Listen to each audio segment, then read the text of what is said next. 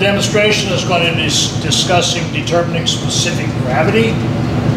The test in and of itself is exactly the same for coarse and fine. The difference between doing a coarse aggregate and a fine aggregate is simply in sample preparation. For the demonstration purposes, we're using a 3/4 inch coarse aggregate for concrete. Just to set the stage. In the IM307, it tells us that our first step after sample reduction with coarse aggregate, the material does, the +4 portion of the material does need to be soaked for a period of at least 15 hours to allow the aggregate to become fully absorbed of moisture with its internal pore structure. After the 15-hour soak period, then we need to dump the material out, the water out. I have a sample that's been soaking in the water, and then we need to allow it to come to a saturated surface dry condition. So I simply dump the excess water out.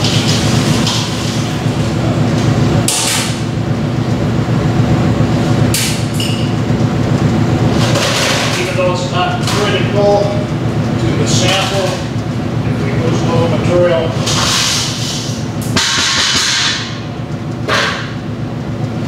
coarse aggregate, not with fine aggregate, we dump it into a towel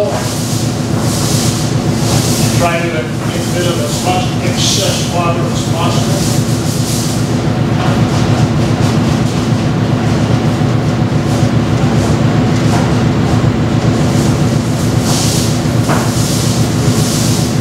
Rolling it over this does not get the aggregate into a saturated surface dry condition.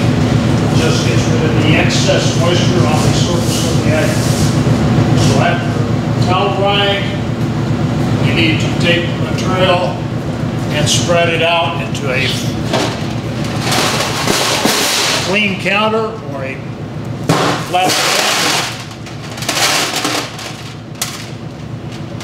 Spread the material out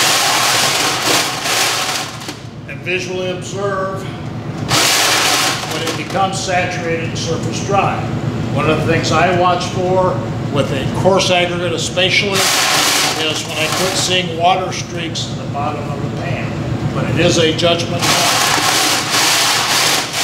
We are allowed to use a fan on it if we need to.